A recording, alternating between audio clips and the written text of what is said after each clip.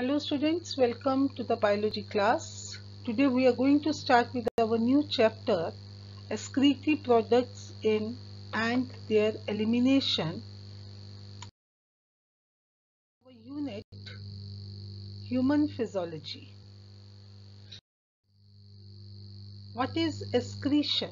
Excretion is the elimination of metabolic nitrogenous waste product like ammonia, urea, uric acid from our body. So what is excretion? It is the elimination of metabolic, nitrogenous, toxic waste material like ammonia, urea, uric acid from the body.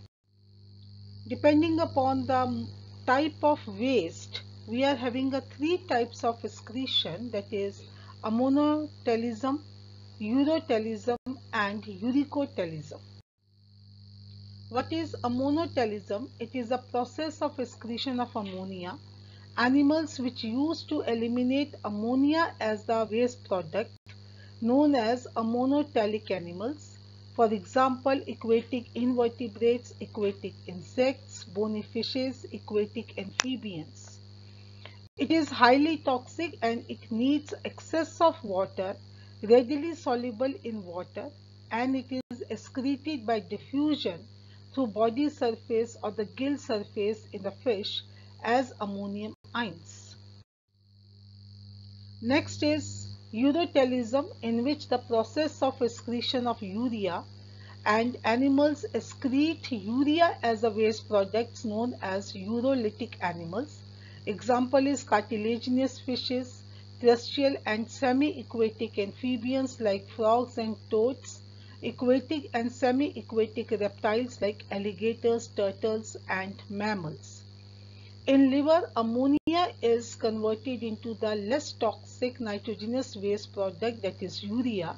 So it needs only moderate quantity of water for the excretion.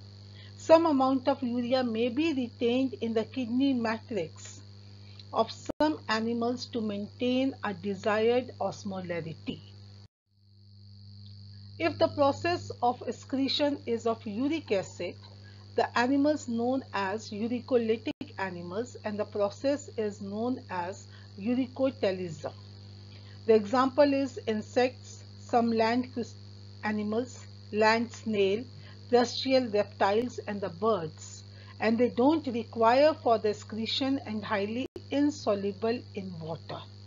So these are the three modes of excretion depending upon the waste product, and urotelism and uricotelism are needed for the water conservation because they required moderate or no water for the excretion, whereas ammonia required the excess of water for the excretion, and that takes place in the aquatic animals, and that takes place in the land animals, in the birds animals. Ammonia is most toxic waste product, urea is less and uric acid is least.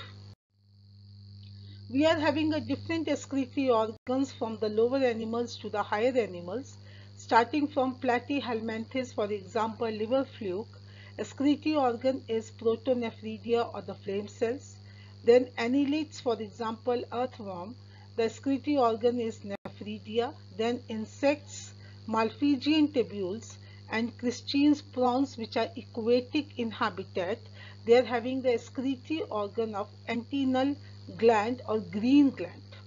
Higher animals like your reptiles, birds, mammals, human being, the excretory organ is kidney. Next we will discuss the human excretory system. Consists of a pair of kidney, a pair of ureter, urinary bladder and urethra. So we will discuss a pair of kidney, ureters, bladder and urethra one by one. First, that is the structure of kidney, which is reddish brown bean shaped structure enclosed in the tough 3-layer fibrous capsule. It is situated between the level of the last thoracic and the third lumbar vertebra. The length of kidney is 10 to 12 centimeter.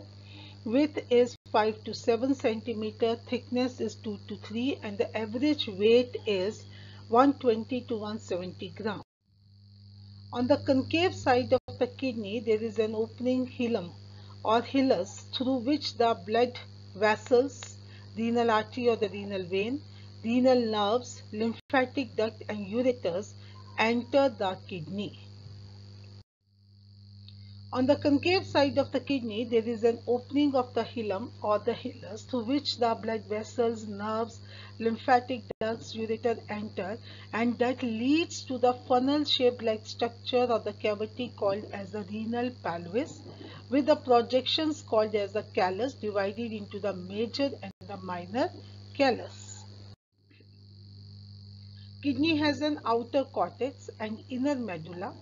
Medulla has few conical projections known as the renal pyramids or medullary pyramids projecting into the callus. Cortex extends in between the medullary pyramid as the renal columns called as the columns of Bertini.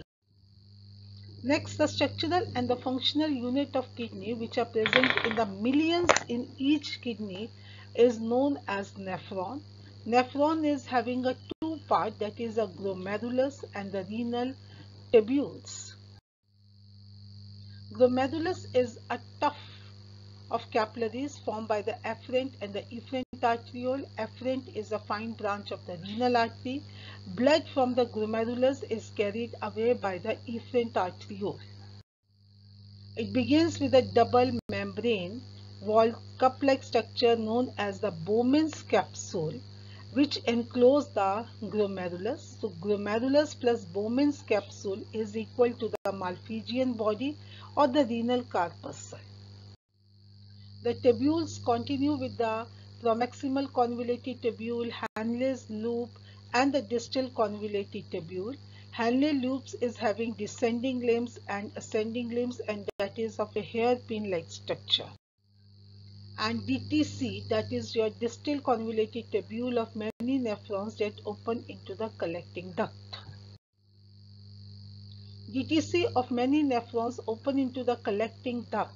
Collecting duct extends from the cortex inner part of medulla. They converge and open into the renal pelvis through the medullary pyramids in the callus and situate it. So the Malpighian body, PCT, DCT are situated in the renal cortex and loops of Henle dips into the medulla.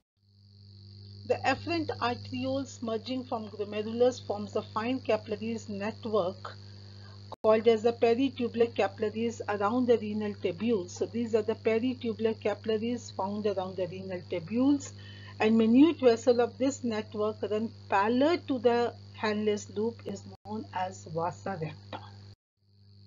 So we are having a two types of nephron. One is a cortical nephron, which is 85%, in which the Henle's loop is short, extends only a little into the medulla, and the vasa recta is absent. Whereas juxtamedullary nephron, in this the Henle's loop is long and runs deep into the medulla, vasa recta present. Next is the urine formation, means the functioning of the kidney, physiology of the kidney, which consists of three processes, that is glomerular filtration, reabsorption, and the tubular secretion. First is glomerular filtration, known as the ultrafiltration. Glomerular capillaries blood pressure cause the filtration. Glomerular capillaries means afferent and the efferent arterioles. They cause the blood pressure, that is filtration of the blood through the three layers: endothelium of a glomerular blood vessel, epithelium of a Bowman's capsule, and in between we are having a basement membrane. So the epithelial cells, that is podocytes of the Bowman's capsules, are arranged in an intricate manner, leaving some minute spaces called as the filtration slits or the slit pores. That continues. Then almost all the constituents of the blood plasma except the protein passes into the lumen of the Bowman's capsule. About 1,000, or you can say the 1100 to 1200 of the blood is filtered by the kidney per minute. It constitutes 1/5 of the blood pumps out by each ventricle of the heart in a minute. Amount of the filtrates formed per minute is called as the glomerular filtration rate, and the normal is 125 ml per minute or 180 liters per day. The second process is reabsorption, as 180 liters of glomerular filtrate is produced daily, but it is not going to be eliminated. Why? Because 99% of this is reabsorbed by the renal tubule, so the normal volume of urine released is only 1.5 liters. So from the filtrate, the glucose, amino acids, sodium are reabsorbed actively, and nitrogen waste are absorbed passively.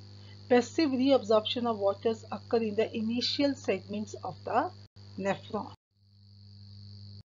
So the PCT reabsorb most of the nutrients and 70% of electrolytes and water.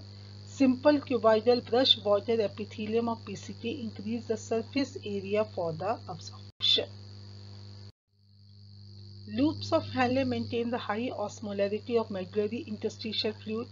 Descending is permeable to water but almost impermeable to the electrolytes, so this causes the concentrated filtrate. In ascending length, the minimum reabsorption occurs. It is impermeable to the water but allows the transport of electrolytes, so the filtrate gets diluted. In DCT, the conditional reabsorption of sodium and water takes place. Collecting that extends from the cortex to the inner part of medulla. It reabsorbs large amount of water to concentrate the urine. It also allows the passage of the urea to the medullary intestine to keep up the osmolarity. The last process of the urine formation is the tubular secretion. The cells of PCT and DCT maintain the ionic sodium-potassium balance, acidic-base balance of the body fluid by the selective secretion of hydrogen ions, potassium and ammonia into the filtrate and absorption of bicarbonate from it. Collecting that maintains pH ionic balance of the blood by the secretion of hydrogen ions and the potassium ions. With this, we finish our human excretory system and the functioning of the kidneys, that is the urine formation. In our next lesson, we will discuss about the countercurrent mechanism. With this, we are going to finish in our next section. So till then, stay home, stay happy, have a nice day. Thank you.